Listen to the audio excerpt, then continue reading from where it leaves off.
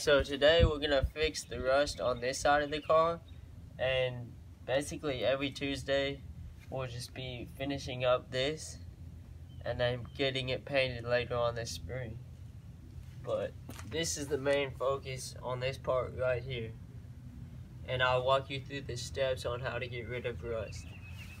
Alright, so what you're gonna need first, sandy block or whatever you have. Any kind of block works. We're gonna take 80 grit sandpaper and we're gonna go over this, and we want to get down to bare metal, and then we can fill it in and rebuild this panel here.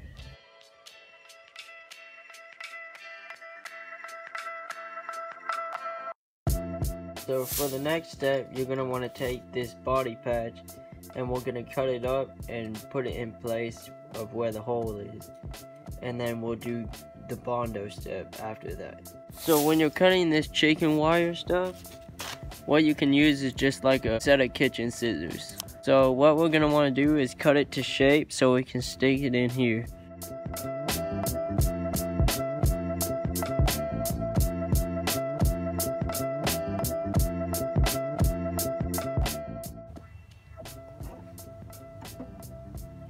Alright, so now what we're gonna do, we're gonna take the Bondo glass and fill this up right here.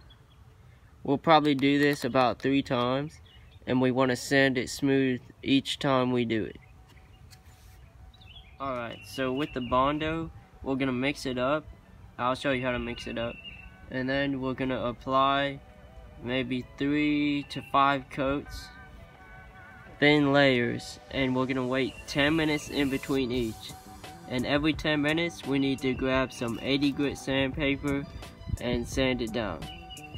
Alright, so now we got the Bondo open, the Bondo glass.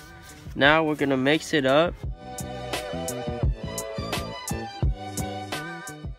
And once you get it mixed up a little, we're gonna take some here,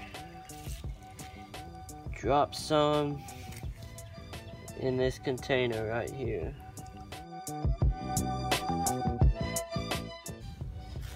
Alright, so once we get a decent amount in there, I'm gonna pop this lid back on. Alright, so gonna take some of this here. Make sure you get it all inside the lid here. And we're gonna take the hardener cream, do about a line across. Alright, now we're gonna mix this up. Then once it turns this gray color, now we're gonna apply it to the car.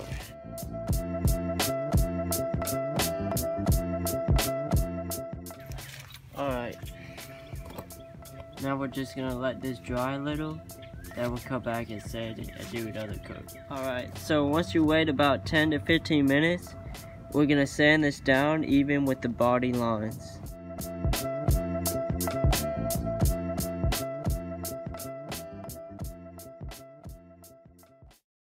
Alright, so the first layer of Bondo glass is on. We're probably going to do one more layer, then we'll sand it down. Since we're losing daylight, I'm probably going to finish the rest of it tomorrow, and then we'll go on from there.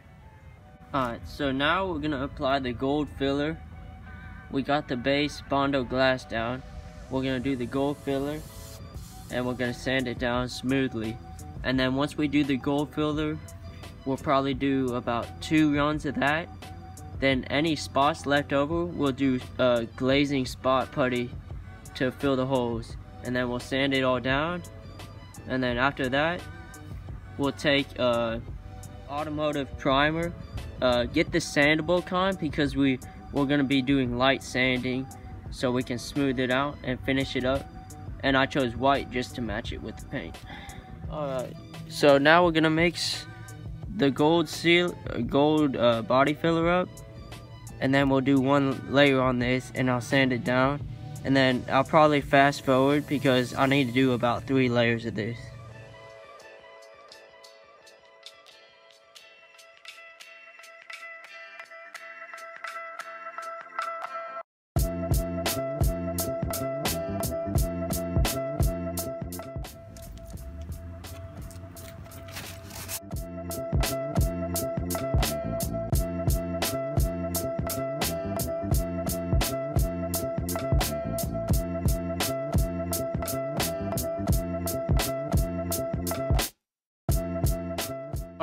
So now that we got that part done, the glaze is on there, now we're gonna do the primer.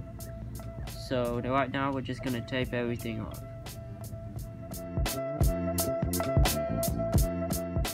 Now that we got it all taped up, we're gonna take our primer, do one coat, and we're gonna wait about 10 minutes and sand it down with I'm gonna go with the 180 wet sand, because the wet sand you're able to get it more smooth, and then if there's any holes we'll fill it up with the putty.